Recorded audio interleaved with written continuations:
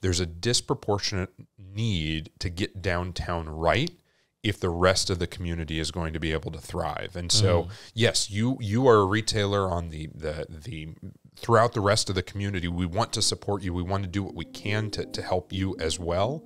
But we have to spend that disproportionate amount of time in downtown, because if we don't do that, none of that will matter anyways.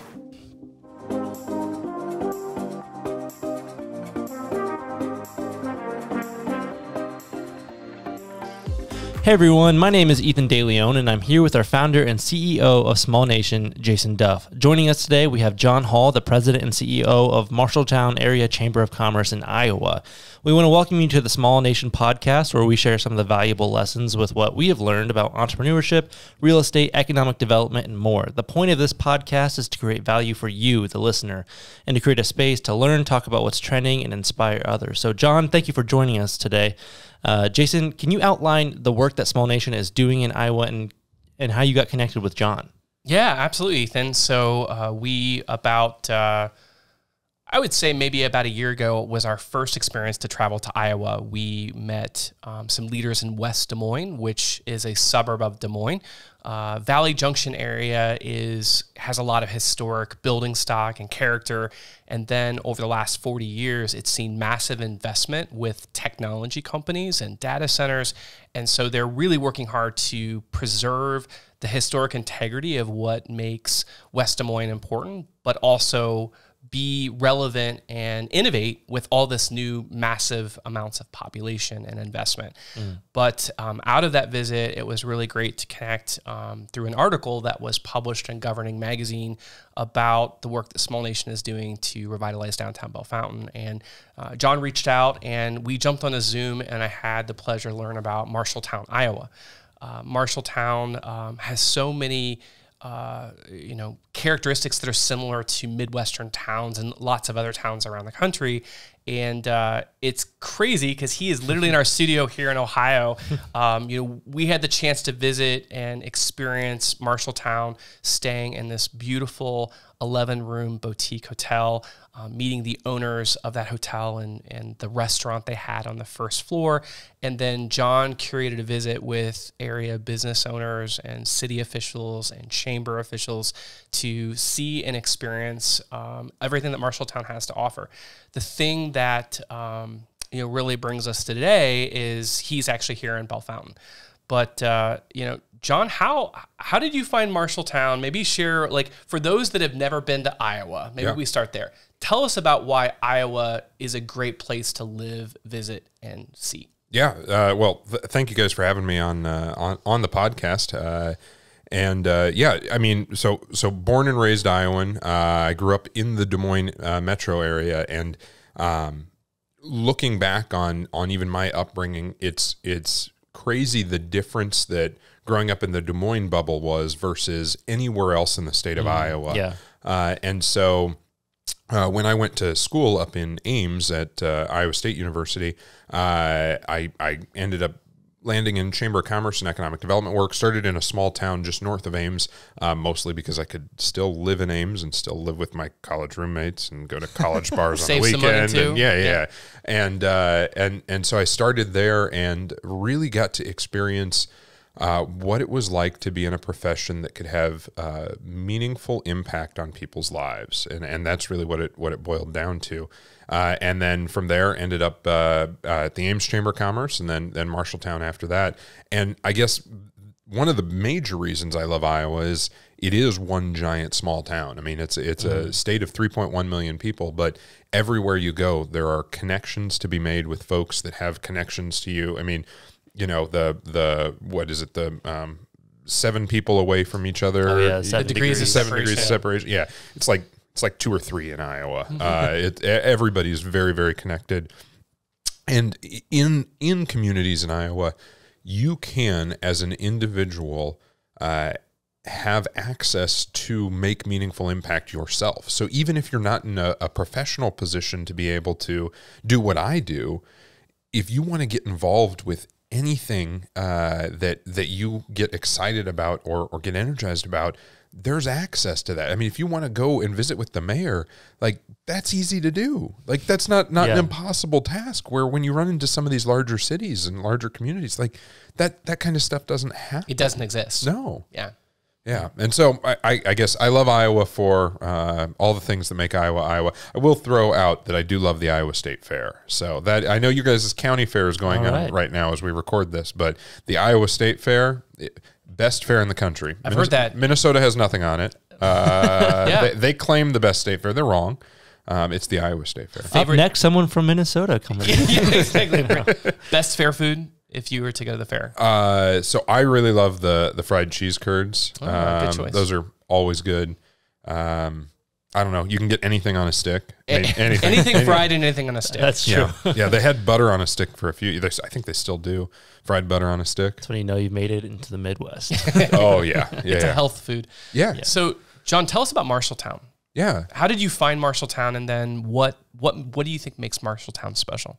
Yeah, so growing up in Iowa, actually our school districts were in the same class or same conference. So I always knew Marshalltown, but I don't know that I had ever been to Marshalltown prior to really looking at this role. I mean, I think I'd maybe been there once or twice, but ended up finding this opportunity through hiring consultants and a number of phone calls that came into my office and the organization that I worked at before, and ultimately it was kind of at the prompting of my former boss that said, this would be a great opportunity because they could use you, and that's really what it came down to. Is I saw an opportunity for me to have meaningful impact in the community.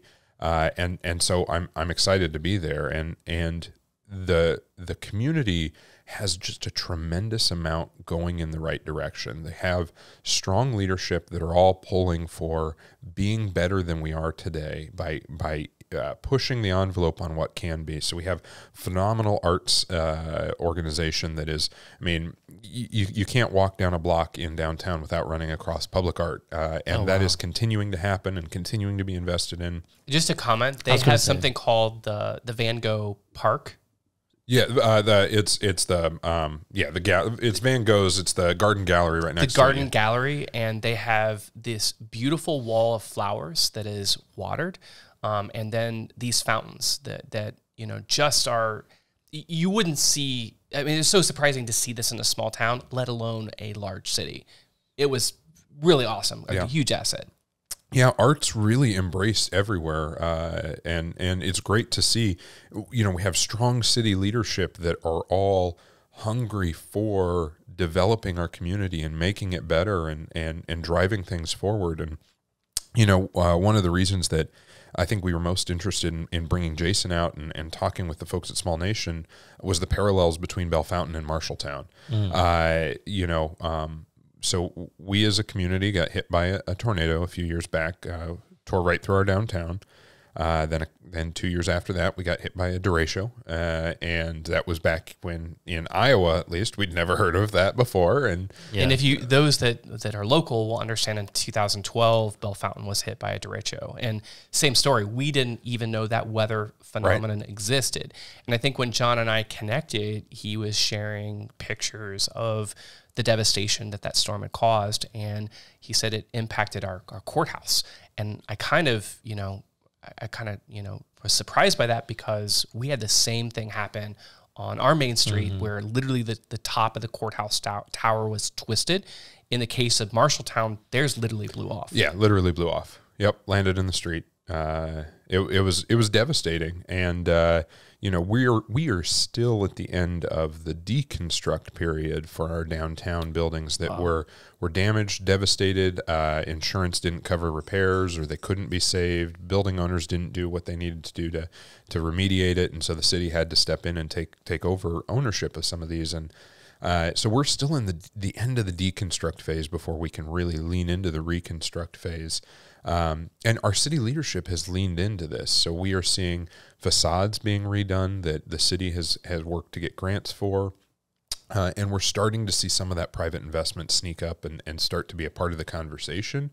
But the unique aspect of what Jason's been able to figure out here, and what the Small Nation team does, is the ability to attract or propagate really, really meaningful and experiential businesses to take the spaces. You know, if you think about the concept of downtown development or downtown redevelopment or downtown building redevelopment, that playbook is written. I mean, that playbook's been written and rewritten over and over and over. The use of public funds or not using public funds, that story's out there. But the attraction of these really incredible businesses, that's not happening anywhere outside of major metro areas or propped up faux downtowns. And so to see that happening in a community, which, again, going back to the parallels, Marshalltown's about an hour outside of our capital city of Des Moines.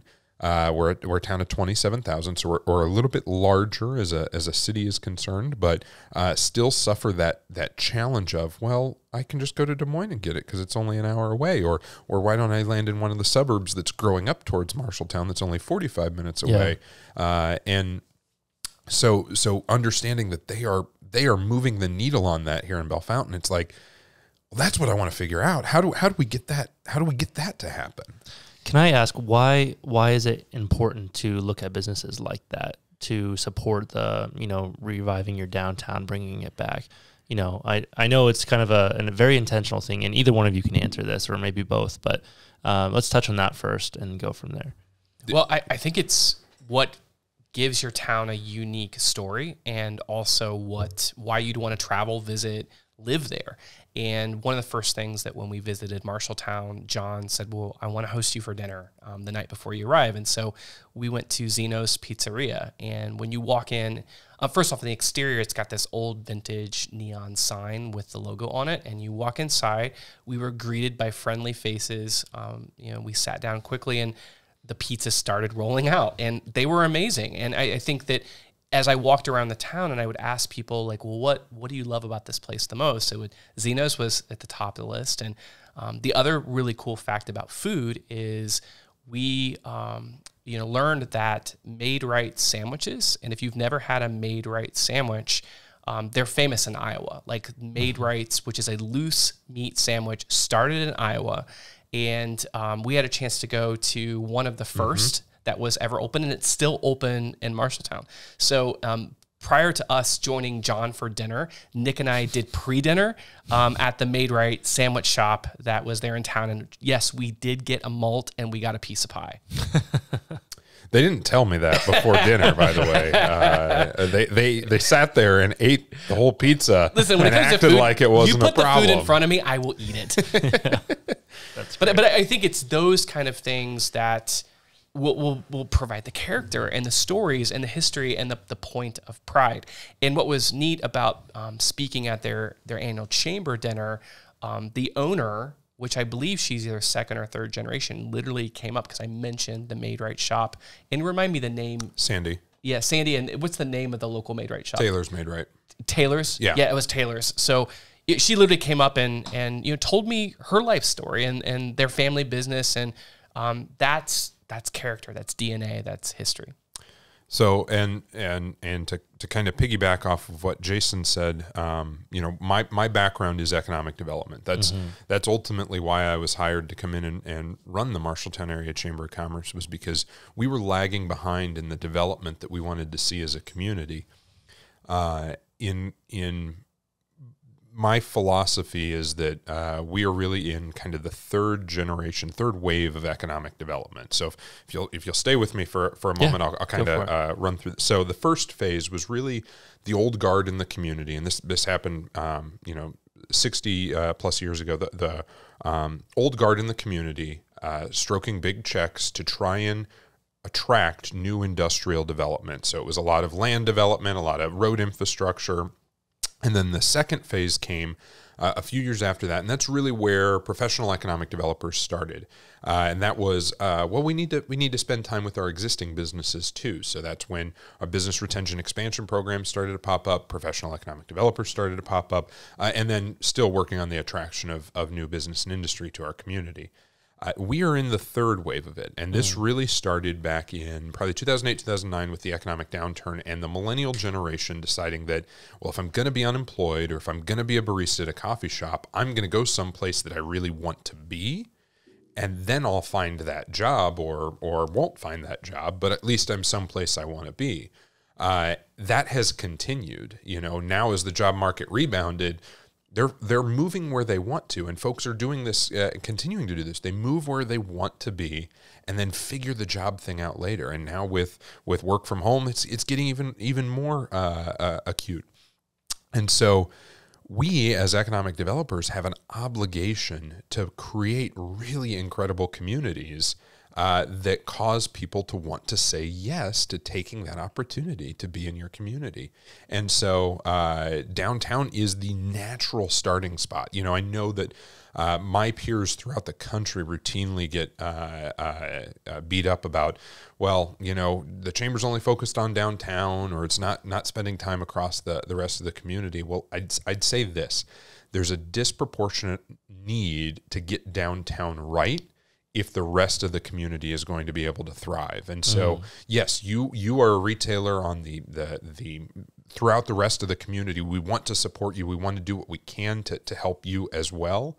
But we have to spend that disproportionate amount of time in downtown, because if we don't do that, none of that will matter anyways. Wow. Yeah, that's really good. Yeah. And I just think of, getting those businesses in there, making it sustainable enough, so that it's not dependent on other monies and things like that, or, you create this environment, and then over time people will be coming to you, because they want to be a part of that ecosystem instead. So that's really cool. I appreciate you sharing that. And here's what, I can boil my entire philosophies down, and this is, I think, what Jason has been able to figure out, but I don't know that he necessarily characterizes it in this way. But, when I came to Marshalltown, what I kept telling people is what we want to do is we want to create more cool shit. If we can create more cool shit, people will say yes to being here. We'll see more businesses start to open up here or choose to locate here, more opportunity happening, more housing, more of everything we want to see to grow our community, if we can just focus in on creating more cool shit. And let me ask you a question with that. So the pushback is that when you bring in something new or different, or maybe a little weird or surprising, makes people uncomfortable. How do you deal and how do you lead in your community to encourage that change? I just lean into it.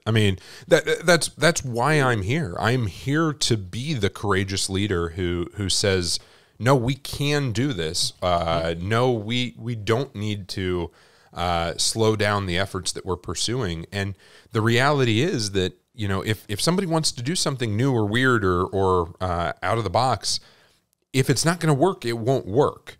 That will be the judge of whether it should happen or not. Don't have the courage to try it. Right, exactly. Yeah. Lead with yes. There are multitude of businesses that I've seen pop up in my time in economic development that I've thought, God, I don't know if that's going to work. And then they make a go of it, and they're tremendously successful, and I love that. Previous guest that we had on was Shannon and Anthony from Axe Ventura. Yep. And, they share their story of, coming out of Ann Arbor, Michigan, and creating axe throwing. And, of course, people made fun of them. And I have to admit, I was one of those folks that was questioning, can axe throwing really be a thing? It's not only a thing, it's an entire industry movement that creates something entertaining, valuable, and fun in any town and any neighborhood and any community.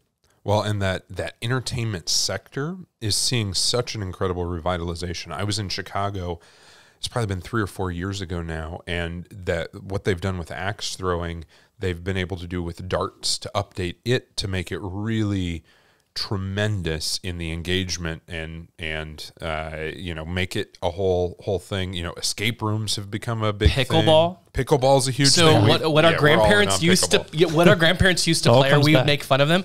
It is like the hottest, coolest thing right now that's trending. Yeah, we've got like 3 different locations in Marshalltown for pickleball. No, they're like trendsetters in Marshalltown. They've got like publicly owned and beautiful. So where's it at in Bellefontaine, Jason? I was taking pictures, and you laugh about that, Ethan, but like it's an opportunity. Oh yeah, that I even in Columbus, I go to just the regular parks is usually where I only see pickleball courts, tennis courts being remade into pickleball courts, and you see all different ages and people from all over just there. Like you have to wait in line to get onto the court. Like they just rotate people, and it's really quite amazing. Yeah. So in our downtown, the city had a lot right next to the Parks and Rec office where it was parking, and they have a parking lot across the street. And so they were like, we'll just park across the street. They've now turned that into a pickleball court. They've got a beautiful mural on the wall behind it, and then stamped into the concrete, they actually had a poet who came in and interviewed a bunch of folks from throughout the community about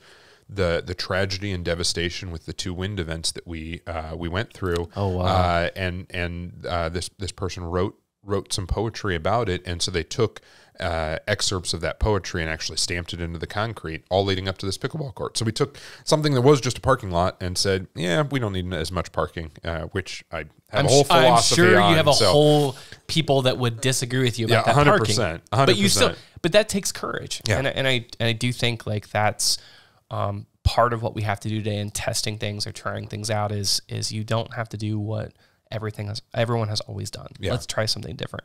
Can you speak a little bit about, as you've joined the chamber, and how you think about planning out your the strategic plan and leading and structuring committees and meetings? How do you operate your chamber and go about your day to day?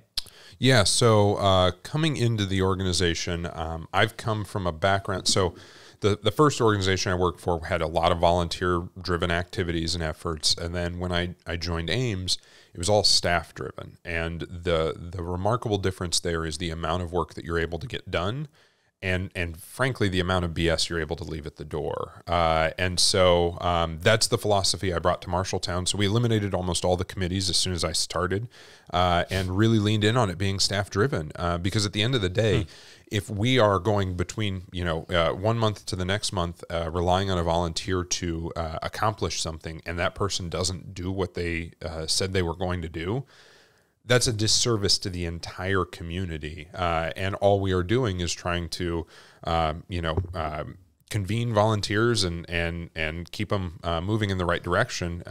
And we could just do that ourselves. I mean, and so that's the philosophy I bring, is that we need to be staff-driven as an organization to work to drive things forward as quickly and aggressively as we can in the community. From a strategic planning perspective, we're just coming out of our strategic planning. I just got done writing the first draft on that, and board seemed pretty good with it. But the reality is we've got to do everything. There's not an area in the community, not a thing happening in the community that we are not at some level a part of, because they need us as local champions, whether we are the ones driving it, the ones pushing it, the ones cheerleading for it. We need to be at the table because we are the ones who have the insight into the community to see how everything overlaps. For instance, in Marshalltown, one of the challenges we've had is childcare. I think that's happening in a lot of places. Well, we have the Iowa Veterans Home in Marshalltown that recently got approved for substantial state funding to actually build a childcare facility, but they needed to raise about $1 million locally in order to make that a go. In a completely separate conversation, a few months later, I actually was working with our largest employer, and they're like, "Yeah, we put about $900,000 in our budget this year to work to try and figure out childcare." And I'm like, all right, these are the kinds of easy connections that we have to be at the table for everything on, because that was an easy matchup. I mean, that was an easy matchup. And so they're that much closer to having that problem solved for both of their industries and organizations. And by the way, there's going to be room for additional folks from throughout the community to participate in a space that doesn't have the high overhead of building a brand new child care facility, but still has a dedicated support structure in through both the public and private sector. So you're going to be able to get a high quality child care experience. Let me ask you this. Did you receive a lot of pushback when you came in and start shutting down different committees and things like that? And, these ideas, I feel like they sound like, yeah, of course, but I feel like a lot of people get hung up on maybe like the first level of pushback, the second level of pushback. I don't know if you had any experience with that. Not really, or at least what I'll say is not that I noticed. Wow. And maybe it's because that's that's who I am, that I just don't pay attention to that kind of push. Perhaps I was getting more than I recognized, but Yeah. you know, there was a desire from particularly an economic development perspective for a breath of fresh air that was changing things in a really substantial way. And so, you know, I was upfront about all of this philosophy that I have when I was going through the interview process. I was like, you know, if you don't want me to be the guy to push, then I'm not your guy. Like, that's what I bring, is I will be the one to knock down every barrier in the way.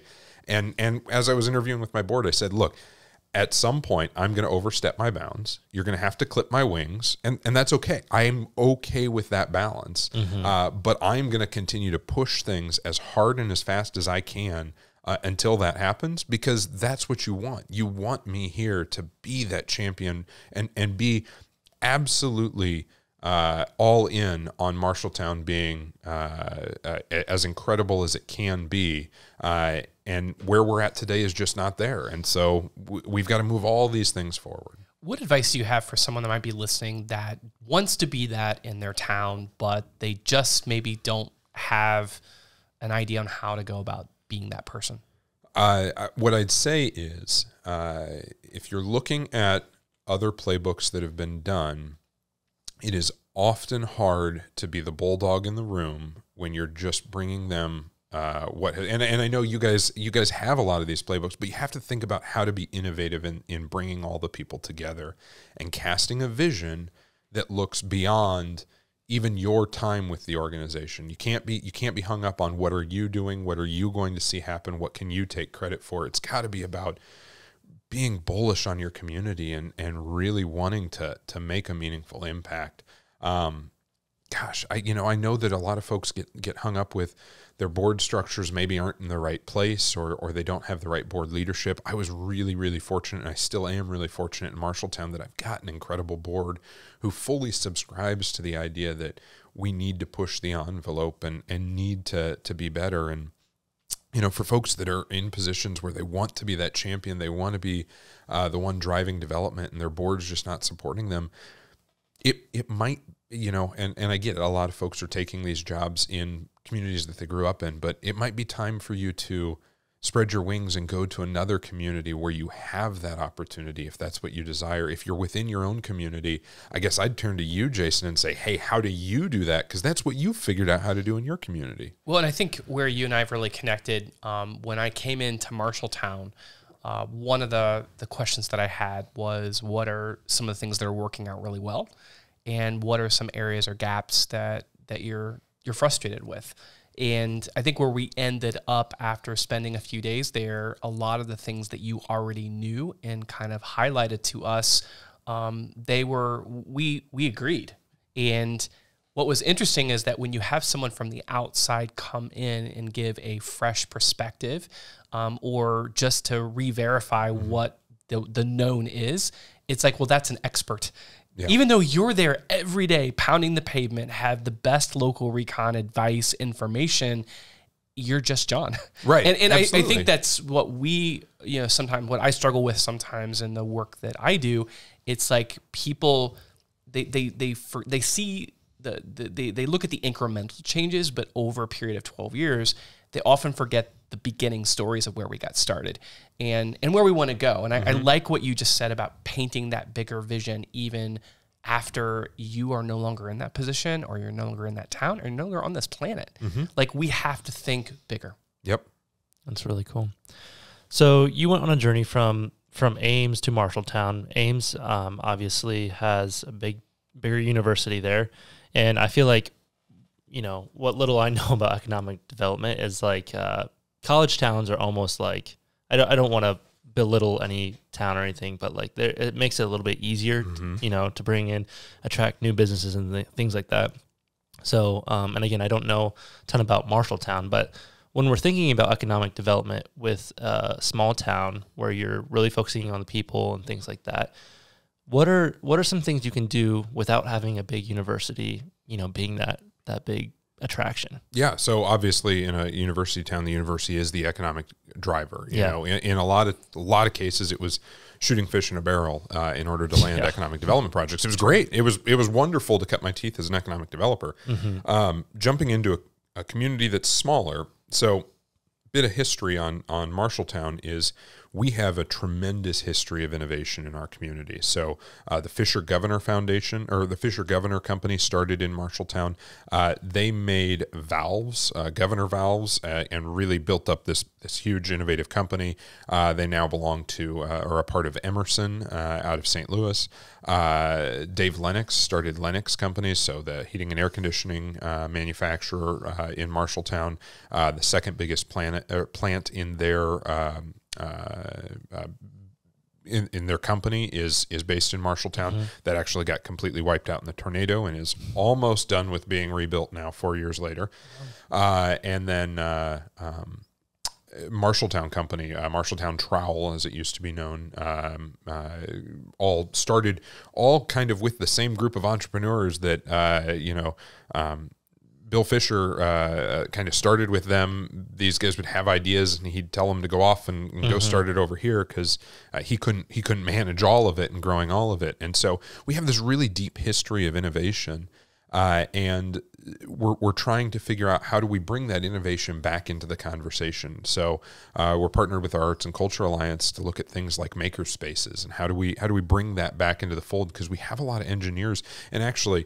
So at Emerson, we have a lot of engineers who have access to 3D printers. And so I routinely have heard of things where they'll be working on a home project and a part will go out on their air conditioning unit, or they'll have a problem here or there, and they'll go into Emerson, they'll 3D print what they need, and then they'll go use it.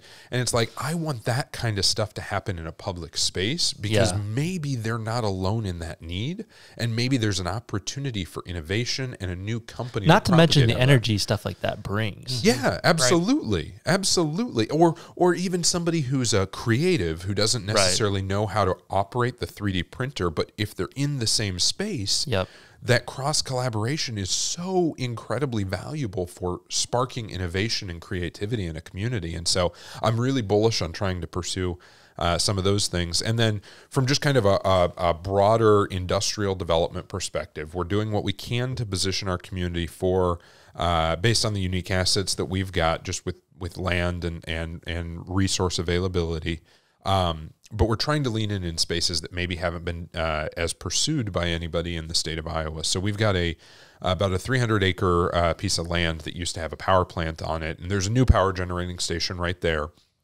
But it's all in floodplain, so it's really hard to develop, hard to use. But our utility provider is really interested in it, and so we're starting to head down the path of looking at indoor agriculture as a vertical. So not only climate-controlled agriculture where you'd grow things like strawberries or tomatoes inside, but also things like aquaculture or alternative protein like mealworms. All of these things are grown inside now, and it is continuing to be a growing industry.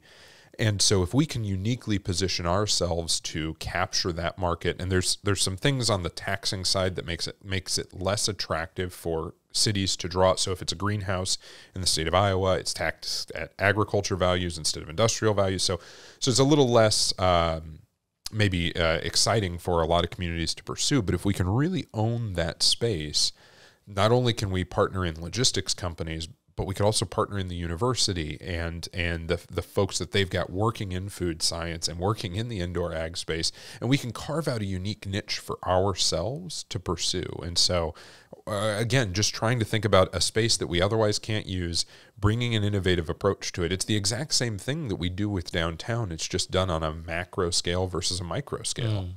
Yeah, I love that. You mentioned agriculture and how important that is to a place like Iowa. The same is true as here in Ohio and a lot of other places. But I had a chance to meet your wife, and I know that arts is something that's important to her and especially to your family. But you mentioned as you walk around, you see the murals and the focus on arts there. Tell me about how that feeds into economic development. Yeah.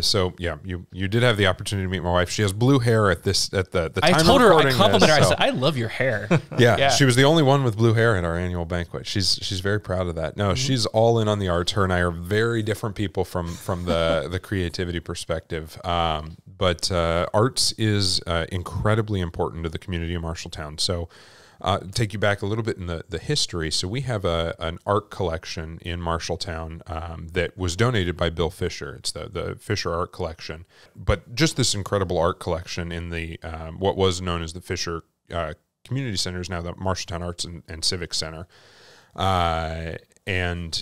So art is kind of ingrained in the history of the community. Now, the accessibility of that art has always been a challenge. I mean, this is like going to a gallery. It's very, very different.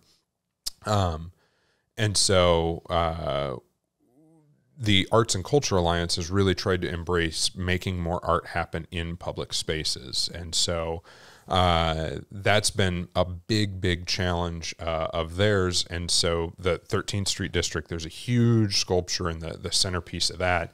But then just trying to bring art into every place that we can possibly pursue it. And so when they started to go down doing an arts and culture master plan this last year, they asked me to step in and be a co-chair on it. And I of course said yes. You know, the idea of integrating arts with everything that we do is what creates really unique and meaningful spaces rather than just spaces. And so even taking things simple like bridge design and development, if you take the time to do them in an artistic way, in a meaningful and creative approach, you may get something that is of significantly higher value to you and your community in the long run. And so I am bullish on embracing arts as a tool within economic development, because again, it goes back to it'd be one thing if all we needed was a new business to land and then people would move to your community. But now you got to recruit the people to your community for the business to choose to land there. And so if you want people to say yes, you've got to do those things that create those really cool and meaningful spaces. And just a heads up on the arts ecosystem, things like when you do recruit a new business, how do you find someone that designs the logo or the branding? Mm-hmm. How do you work with someone that will lay out all the furniture and the fixtures and, you know, get the property flowing, and just even selecting music? We know that there's certain types of music that causes you to buy and shop and experience more like that. It is a science. I mean, mm-hmm. it's real, but I think that's been the thing. They have a theater that is undergoing restoration and kind of repurposing in their community. And I shared that the Holland Theater here in Bellefontaine was about a 15-year effort by some really incredible leaders and volunteers, one of them being a retired teacher, Chris Swisher, that engaged her class to write a play to save the theater. And it's pretty amazing that when you walk by and see the programming and the types of things that are happening in that space, that wouldn't have been possible unless some people decided to come together to make that change. And I think those same things are happening in Marshalltown, and John just shared some great mm-hmm. examples. Do you think in any of our upcoming projects here in Bellefontaine that there would be space for the arts, murals, things like that? Can you share some of that? Yeah, I mean, the mural, the public art piece is something that I think gets the most traction, and people really resonate with that. Getting funding for it, that's probably the more challenging. Is a lot of people want to see public art. It's getting local leaders that believe and will fund it. Yeah. But we have seen some success with our local chamber, using graphic design and actually printing murals that can be installed with a sign system on brick. And so it's not actually hand drawing it, but it's digitally drawing it. But where that creates controversy is that some folks that hand draw art feel that digital art is not art. And we all know that it is. And a lot of those things are evolving and changing. So I would love to see more public art in our downtown. I know live music recently has become a big focus. Places like the Holland, the Syndicate, many of our restaurants are also providing live music. The local brewery, Roundhouse. So those are things I think we want to double down on. Creative spaces for people to do art. That is one thing that we have a gap right now. There mm-hmm. isn't really a place here that's focused on that. I mean, we have some great people that make pottery. We have great people that paint, but really bringing that into the fold, I think is a great goal. Yeah. So I went to Southeastern University. Main campus is in Lakeland, Florida, but they just opened up a branch campus here in Columbus, Ohio. And that's where I studied. I studied business there, but I mean, it was a brand new branch campus. I mean, using all of the curriculum and everything from the main campus. But we, in my second or third year there, which is like the fourth or fifth year of their existence, right? They decided they got more of the building as they were growing, and they went kind of all in on this like business creative space kind of collaboration. And that's why I got excited when you were saying, in the downtown, having a space like that, and the energy that brings it almost like made that the focus of the school. That there's like two major programs that the school offered, and then once we opened up that space, students were in there all the time, almost exclusively. Compared to the other spaces, it's like almost a little case study of what we're talking about here. I was driving through from Indianapolis back to Columbus this weekend and had a chance to make a pit stop in Muncie, Indiana. And really beautiful downtown. Obviously, there's some restoration there that's happening, which was really exciting to see. But they had a community kitchen concept in their downtown where they had multiple commercial kitchens set up in one space that you could rent based on the hour. And this was on a Saturday. Like I saw on the sign, it offered cooking classes, it had catering services, it had listings of some of the members of the community kitchen. But I peeked in the window, and that particular Saturday morning, there were people that were baking. There was someone that was doing frozen juice pops. I saw energy in life, and I think that's where we've got to create. And you mentioned earlier, John, like a lot of your job is that connection and convening. I think we as developers and we as entrepreneurs need to continue to work with leaders and economic development folks like John to take buildings and create those kinds of spaces for people to incubate, test new ideas. And cooking is an art. It's obviously part science. I'm the kind of cook that doesn't read a recipe. I just throw it all in and good luck.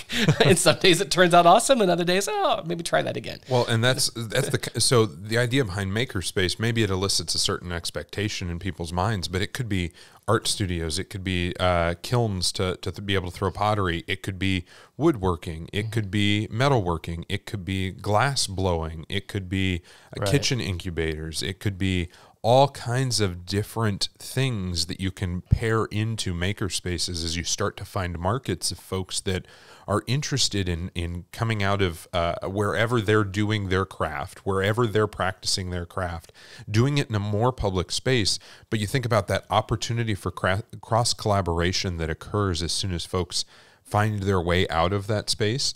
That's when really unique innovation starts to take place. And that's where, I actually toured a commercial kitchen facility like that in Missouri a few years back. And there were companies that were starting up that started with an idea and then started to get into something and then grew up into manufacturing businesses. I mean, that's the kind of stuff that happens when you create spaces where people can, at very low cost, very low barrier to entry, start with an idea. Yeah, you're facilitating innovation, really. But I just love, we've had, we're going on a bit of a series here. We've had the opportunity to have several economic developers on the podcast, and just the whole concept of I love that you also talked about kind of the new era of economic development. We had someone on talking about how community development was almost like his preferred title, because you are engaging and breathing life into the community, making people want to be there, through the whole employee, crisis, shortage, whatever you want to call it. But as an economic developer, you're still trying to, bring in companies and attract business and try to supply that.